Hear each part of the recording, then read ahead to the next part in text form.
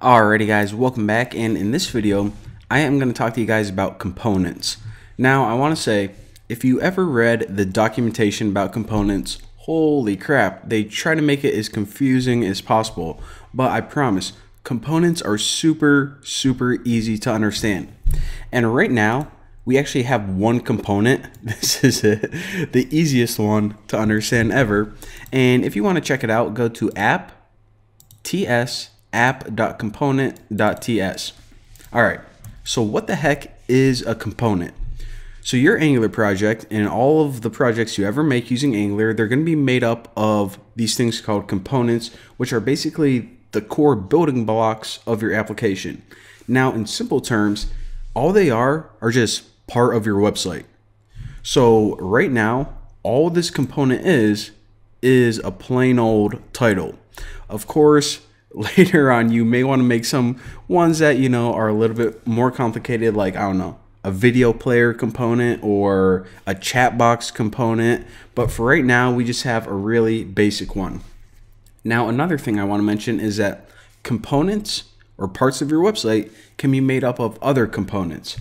So let's say that you're making this component that was like, I don't know, like a chat messaging feature, kind of like Facebook's. So that would be your component.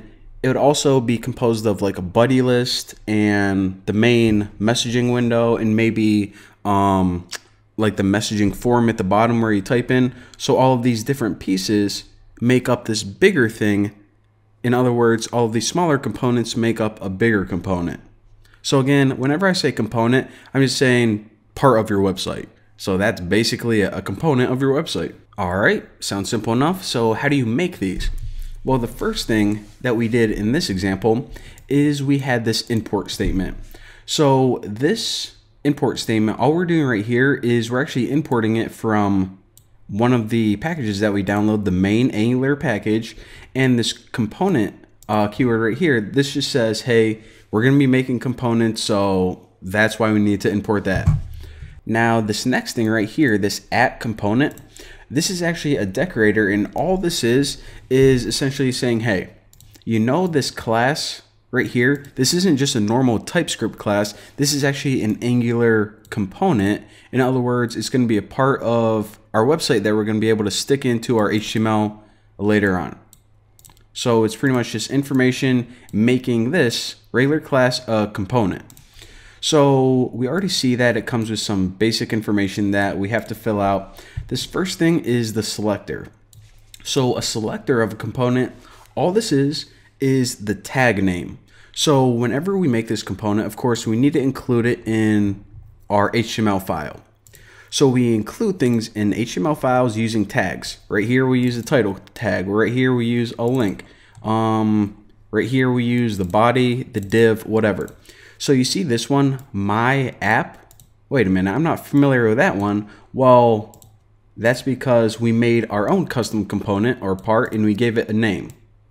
So that's what the selector is. Basically, you can name it anything, and then whenever you include it, you just name your tags, those things, and it knows, all right, that references this component. And you can actually name it whatever you want. If you want to name it tuna fish, check it out. Then you could switch your tags to tuna fish, and there you go. It's going to work fine. And actually, let me change that back to my app because, I don't know, I just think tuna fish might be a little bit confusing to understand. And all right, so the next piece of the puzzle is this template right here. Now, a template is just the actual code that displays inside our component. So basically, we already know that whenever we write my app, that this means, all right, put my component right here. Now, the code that you want to go in between here is just whatever you have in your template. So right now we just have a heading one that says Angular to Bucky, but let me just write like I am inside the component. And now let me go back to here and check it out. So once it loads, I'm going to go ahead and inspect it, and look what's happening. So this is the my app tag. In other words, our component. Now inside these tags, we have our template. So again, whenever we make a component, we give it a name, and that is just the selector. and we just set this equal to my app. Now the template we can set equal to whatever we want, and I just made this a simple heading 1 tag. So I mean, again, components are super easy. Now the last line of code we have in this file is this export class right here. Now this component is like the dumbest component I could possibly think of. Later on, we're going to be making components that are kind of useful. So let's say that we were writing some blog application or like a news article application. Of course, if our component was a news article, it would have a title, an author, and some content. So then in our class, we would actually make a variable for title and set equal to whatever the title was. The author could be something different and the content would be something different. It's basically like a blueprint for your component. So actually, if I want to make a simple title variable in here, then I could do that and then set this equal to it. But again, that's all it is. So right now, I have a pretty stupid component, but that's what it is. Now, one thing I do want to mention is this export keyword right here. Whenever you have this export keyword, what you're saying is this component is public. In other words, it can be included in other places in our application. So this isn't just a normal TypeScript class. We can actually use this component elsewhere. Now, it's important to have this because whenever we start making smaller components and putting them together in a bigger component, then it's important to not forget that keyword. So that's what this is. So again, just to recap one last time, whenever we are making Angular 2 projects, they're going to be made up of different parts called components. So in order to use a component, you basically make a class, which is going to be more complicated than this most of the time. And we need to give it a selector name.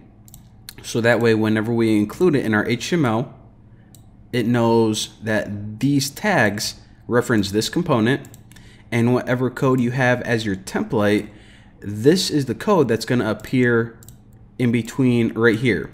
Now, one thing I want to mention, I say one thing, this is like the 70th thing I'm going to mention in this video, but you see this information right in between here by default. You don't even need this. This is optional, but as your website's loading for the first time, before it loads in all of this code right here, then this is just the code that gets displayed to the user. So they're usually only going to see this for like maybe a second or two.